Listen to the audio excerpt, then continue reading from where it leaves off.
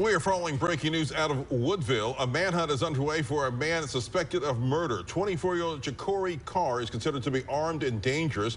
He reportedly shot his girlfriend earlier today and then later shot at officers who confronted him. That happened on West Street in Woodville. The murder reportedly happened on May 5th in Centerville, and we're told Carr has been on the run ever since. His girlfriend has since been released from the hospital. Multiple law enforcement officers are helping with this search. Carr is now facing ag assault charges as well as felony fleeing and murder. If you see him, call 911.